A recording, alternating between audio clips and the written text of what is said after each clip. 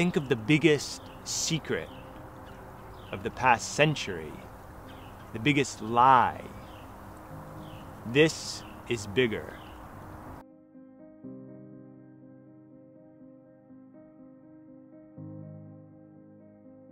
My name is Justin Nobel. I'm a science journalist. I write about issues of science and the environment for US magazines and investigative sites.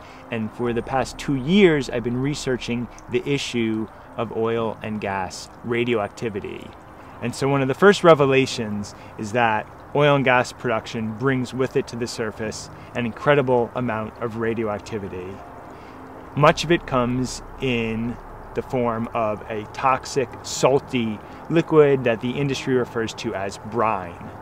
Brine is something that collects at a wellhead in tanks, and human beings, truck drivers, must pull up to a wellhead and pick the brine up and take it to a site for disposal. These drivers are completely unaware that they are handling a hazardous substance. They're told they're hauling water or salt water, when in actuality, they're hauling something that well should be labeled as radioactive. And we can look at numbers. In the US, we often measure radioactivity with a unit called picocuries per liter. Environmental Protection Agency is our agency to look after our health, and they have a limit, a safe drinking water limit for radium, which is this very hazardous radioactive element in this brine that these truckers are picking up. Their limit is 5. The Nuclear Regulatory Commission has an industrial discharge limit, and there's 2 different isotopes of radium. Their limit is 60 for each isotope. And the brine that these truckers are hauling, radium can be as high as 28,500. These levels are extraordinary.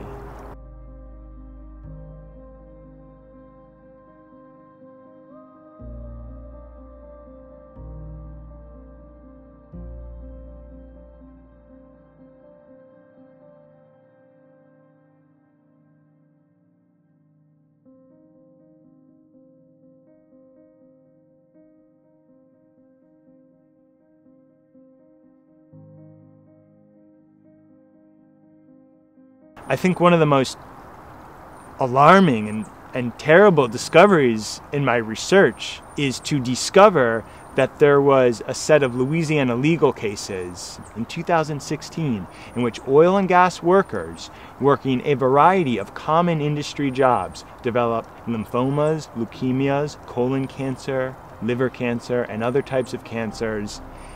Many of them died, and their exposures were linked using an analysis program created by the CDC, part of the US government. Their exposures were linked indisputably to the radioactivity exposure they received on the job. We only know about these cases because in Louisiana, they were brought in front of a court of law.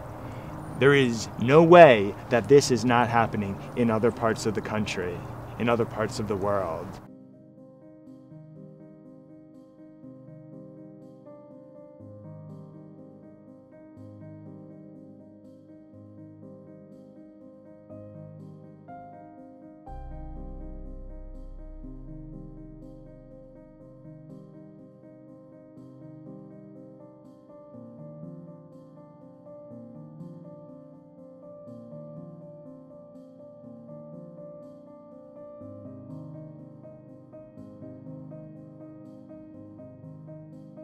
This is a monumental disaster. It's a public health catastrophe happening in real time.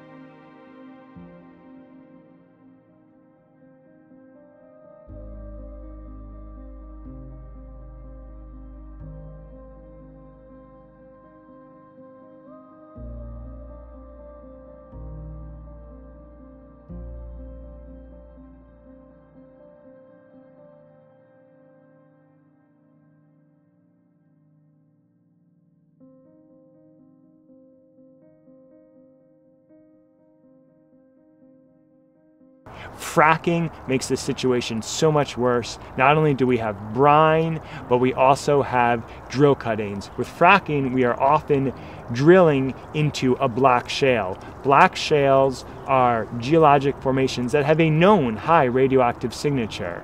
In the United States, the U.S. Geological Survey actually looked at black shales in the 1960s for possible uranium mining. There's so much uranium in black shales that it was considered a potential source to make nuclear bombs. So all of the drill cuttings, all of the material that comes out of that hole will have a radioactive signature, and those signatures can potentially be very high. That material, those drill cuttings, are going to be piled up in a landfill that was intended for household garbage.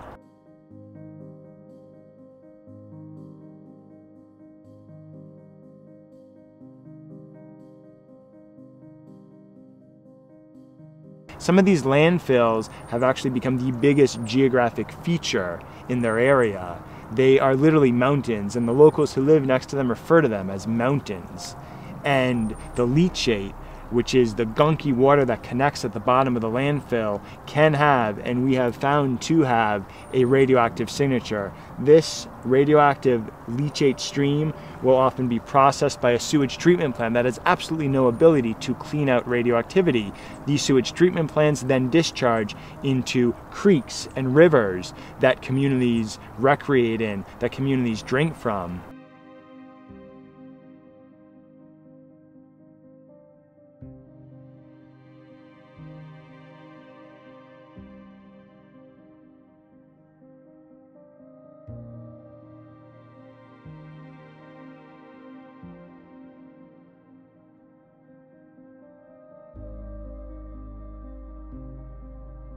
If the industry had to pay full price for that waste, if they had to appropriately dispose of the waste, if it had to go in trucks that actually were placarded as hazardous or radioactive, driven by drivers who actually knew what they were hauling and were trained to haul that material, it had to end up in landfills that were appropriately designed to carry radioactive toxic waste. If the industry had to do all of that, their costs would be extraordinary.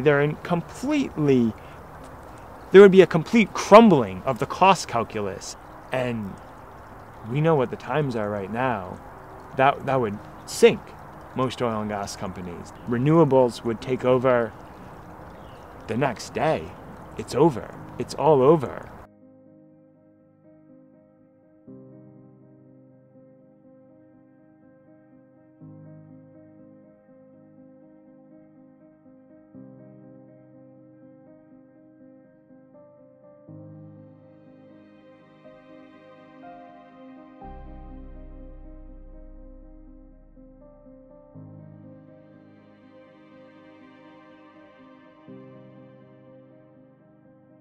Right now, you have oil and gas workers in the United States who are reaching out because they have seen the work that we have done on this issue, published in Rolling Stone, published in Public Herald and other outlets, and they are realizing that they are doing a job that has put them in front of extraordinarily dangerous circumstances.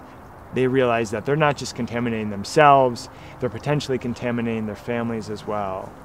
So this isn't just a problem in the United States. There's a worker I'm in touch with who lives in the UK, and he worked in oil fields all around the world. One of his children developed leukemia and died at a very young age. And there is scientific research to link the exposure of a father to childhood leukemia. This type of research has, in many cases, been there for years, but it has not broached the surface of our consciousness, and it needs to. The medical community needs to wake up to this.